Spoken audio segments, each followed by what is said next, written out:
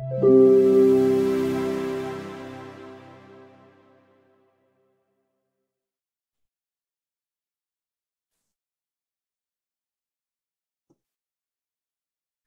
my name is Beth Atkinson, and I'm a biostatistician at Mayo Clinic, where I've had the good fortune of working with Terry Thurno for a number of years. I've learned a lot about survival analysis from him, and today I want to focus on additions to the survival package that allow users to analyze multi-state models using extensions of familiar functions. First, a reminder of what survival analysis is. Survival, or time to event analysis, focuses on a specific type of longitudinal measurement where subjects are followed for a period of time until they have an event of interest or their follow-up is discontinued and they are considered censored because the event has not yet been observed. The diagram on the left shows the follow-up for patients from baseline until event, where the dark circles indicate the event and the lines without the circles are censored. Special methodology is needed to analyze this data because of the censoring. Another way to think about this data is to draw a diagram from two boxes. Subjects are in the first box until they experience the event when they move to the second box. The boxes typically are called states and the arrows are called transitions. Classical survival analysis, then, is really just the simplest type of multi-state model with two states. The data format for classical survival analysis often consists of one row per subject with a time variable and a status variable indicating event or censor, plus covariates. More complex models, such as with time-dependent covariates or multiple events of the same type, use the counting process style of endpoint that includes a start time, stop time, and status for that interval. The status variable can have the value 0, 1, false, true, or 1, 2, where the second level indicates that an event was observed. One of the main functions used in the survival package is surfit, which is used to create Kaplan-Meier curves. These curves are a measure of absolute risk. In this example, if the event is death, then the default plot shows the probability of being alive at a given time, stratified by group. The other key function is Cox-pH, which is used to fit Cox models. Cox models are a measure of relative hazard. So in this example, the risk of experiencing death when in group 2 is about half the risk as it is for somebody in group 1. There are also a number of standard helper functions such as plot, print, and summary associated with these core functions. Questions that we often ask are, what's the probability of being alive at 5 years? What is the median length of time until death? How long on average do people stay alive during the first 5 years? What risk factors increase your risk of death? Now we'll transition to multi-state models. The goal Terry had when modifying the survival package was to make probability and state curves as easy to create as Kaplan-Meier curves, make fitting multi-state models as easy as fitting a Cox model, and provide access to other estimates of absolute risk, such as the restricted mean time and state. So what exactly is a multi-state model? It's simply a framework for modeling a process where subjects transition from one state to the next.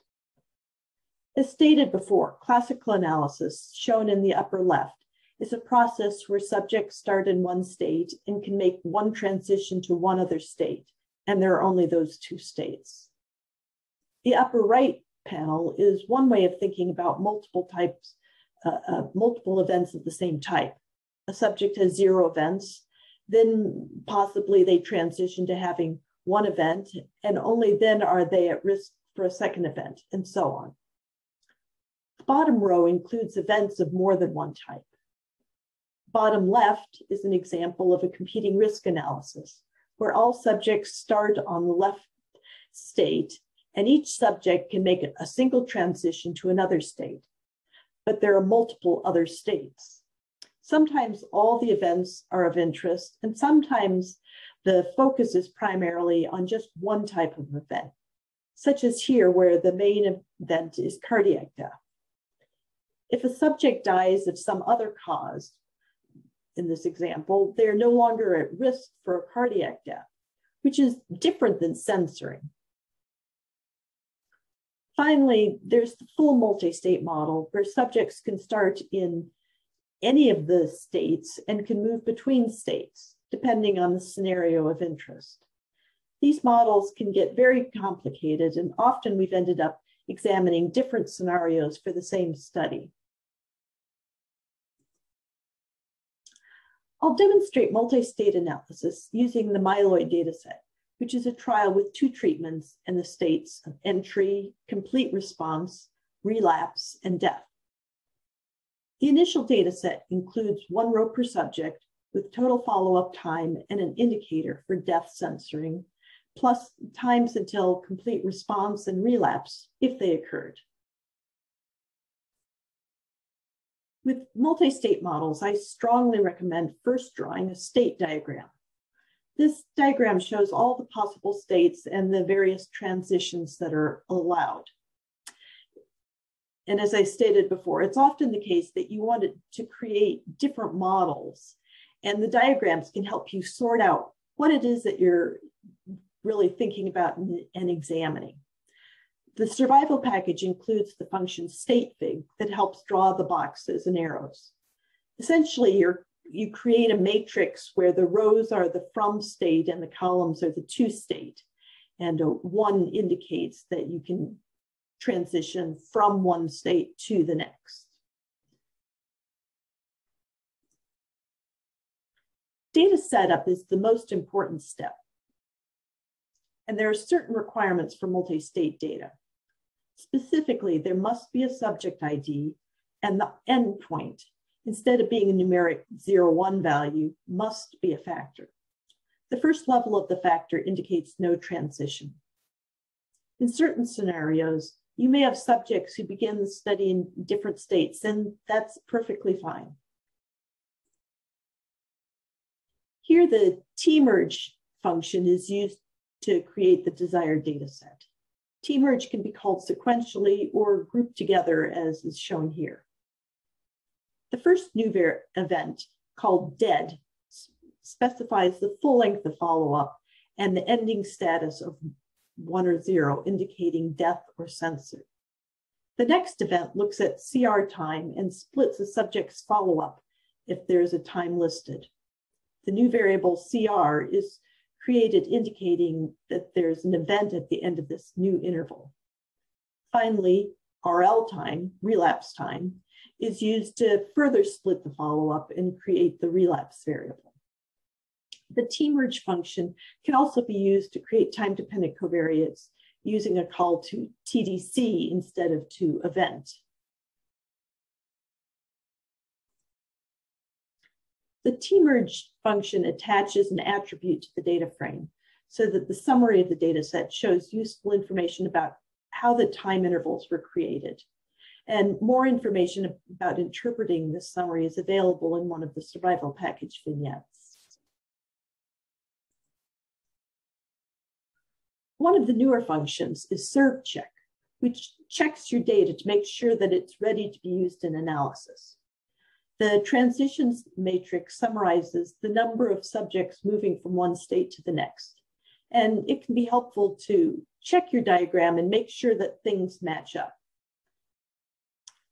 This also provides a quick check to make sure that people aren't making illegal moves, such as from death to another state. I've also used this to really better understand how many subjects are transitioning between the various states and if there's really small sample sizes for a given transition. For instance, there are 20 subjects who move from the initial state to relapse. And in order to have a relapse, they would have needed to have been in a remission state at some point.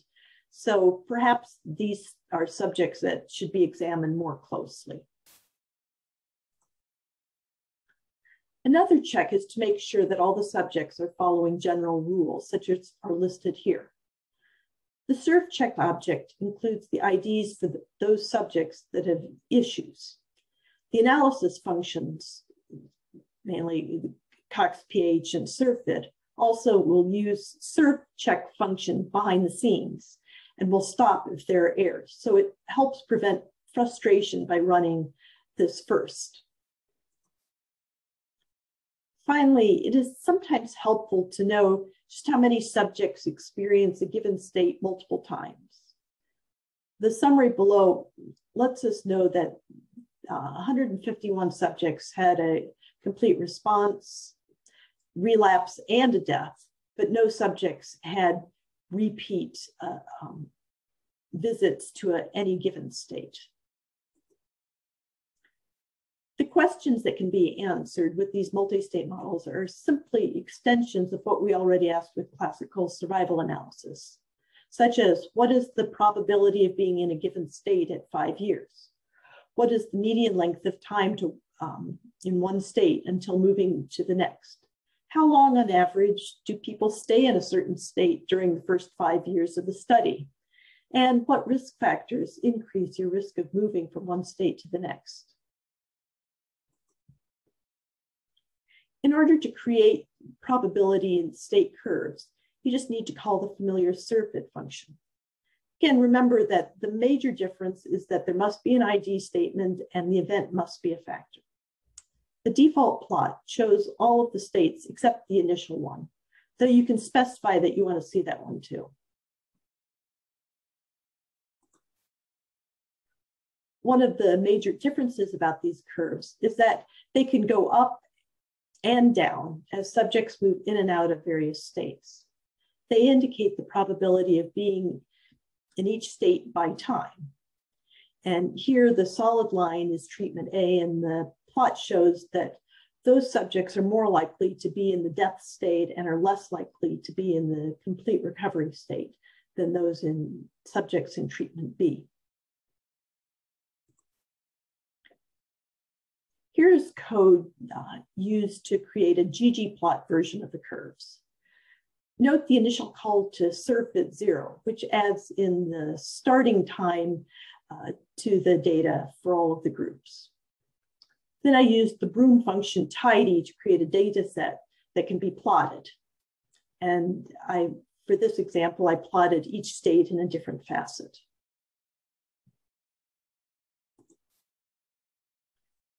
Note that here the initial state was also plotted, showing how quickly subjects move out of that state.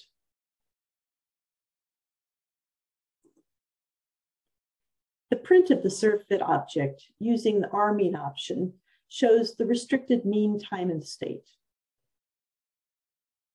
A value of 3, so here I've got 3 times 365 because time was measured in days.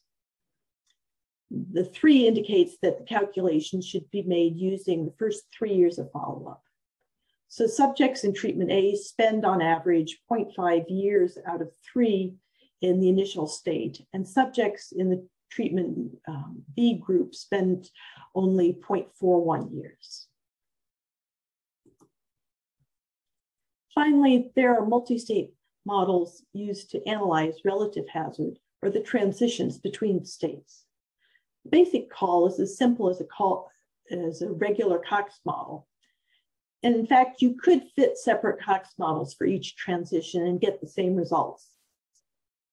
Here I've used matrix equal true option to the coefficient call, just because to print out the coefficients, and it's used here to save space. The print of the CFIT object looks like a regular Cox model for each of the 6 transitions and is shown on the next slide. In this matrix of coefficients, each column corresponds to a transition shown at the bottom. State 1 is the initial entry state, state 2 is complete recovery, state 3 is relapse, and state 4 is death. 1:2 then is the transition from the initial state to the complete recovery state, and 1:4 is the transition from entry to death. So here is a portion of the full printout of the Cox pH object, showing the very similar results as you would with the classical survival analysis. The tidy function can be used to create a data frame of the coefficients and transitions for plotting or for other summaries. So that's always a useful tool. Another possibility is to constrain certain transitions to have the same coefficient. Since you may believe, for instance, that any transition to death is really having the risk factors will have the same effect. And so you can constrain them to have a common coefficient. So here I've used 1:2 plus 1:4 plus 2:4 and 3:4 with both covariates, and I've said that they should have a common coefficient. So whereas before the treatment coefficients were negative 0.097, negative 0.653, and negative 0.3, now they are all negative 0.294. Because this was fit using Cox pH, most of the extra functions can also be used, such as Cox.zph, which tests the proportional hazards assumption. And in this particular example, the proportional hazards assumption does not appear to be violated. There's no evidence to reject that. One of the advantages of fitting these models simultaneously is that you can then create predicted time and state curves for different scenarios. The surfit object from the Cox fit can be treated as though it's a matrix of with rows corresponding to the new data that I've created. Here, just 2 rows for treatment A and treatment B, and just looking at females. And the columns are for each state. So shown here is code for plotting death using the original data and using predictions from the model. And the observed and predicted lines match fairly well, given that the predicted was fit just for the females.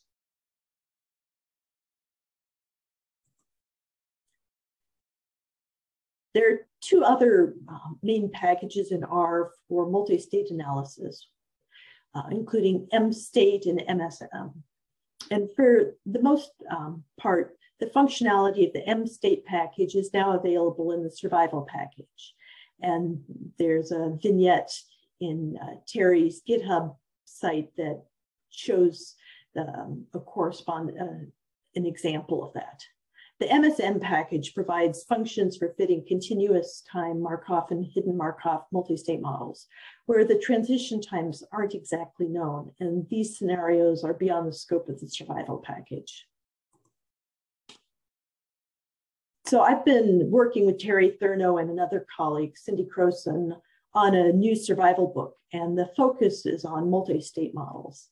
But the book has also led to a number of other new functions beyond those that I described in my presentation